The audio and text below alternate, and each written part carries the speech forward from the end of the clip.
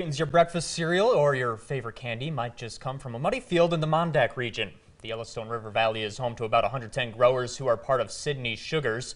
Jim Olson takes us on a tour to see how the company turns 32,000 acres of beets into 1 million tons of sugar. They call this Sugar Valley. I am the agriculturalist for the Sugar Valley Growing District for Sydney Sugars in Sydney, Montana. And Catherine Psycho considers the sugar beet farmers who work here her family. All the growers are really special to me. We try and work together all year, especially during harvest. It can get a little tough. The harvest has been a bit messy this year because of rain and snow. It means farmers have to employ an extra tractor sometimes to pull the semi through the field as it's filled up with muddy sugar beets. Yeah, kind of normal, it seems like. It never fails during beet season. But Tim Karst isn't complaining. He's in the middle of lifting a great crop. Yeah, the yield's really been good so far. We're real happy with it, yep. After the beets are plucked from the turf, they come here to the Sugar Valley dumping station, a stopping off point on their way here, the Sydney Sugars plant in Sydney, Montana. This is where the trucks dump the beets.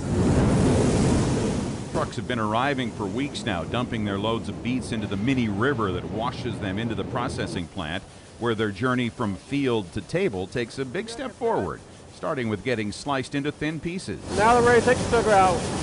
We use hot water at this point to diffuse the sugar out. The process continues to extract the sugar from the plants and to crystallize it until it ends up here, where it's loaded, sometimes into 50 or 100-pound bags, but more frequently into these 1-ton bags, what they call super sacks. It's a lot easier to handle a 2,000-pound bag than it is a bunch of 50s.